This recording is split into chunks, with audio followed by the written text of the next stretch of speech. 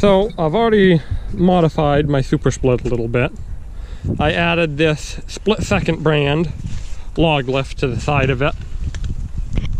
It mounted straight to the I-beam. I did have to notch my work table a little bit to make it fit, but it came out looking pretty good, and I hope it works just as good. I just got my first couple of large logs here to lift with it. It's got its own little like cam set up to keep it from coming back down until you're ready. And so yeah, I guess we'll give it a test.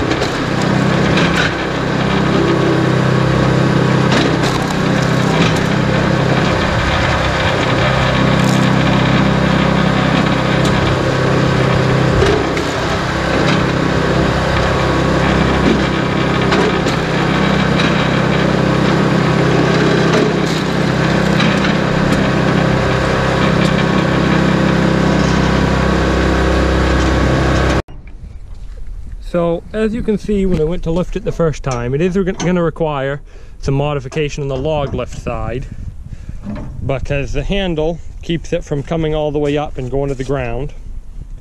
So down here I will have to weld another pipe coming off at a slightly different angle and brace it up so that when it's all the way down,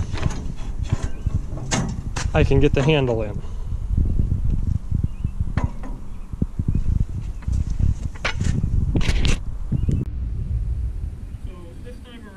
Starting with the log already on the lift and the lift arm already in, which brings the log about 3 inches off the ground to start.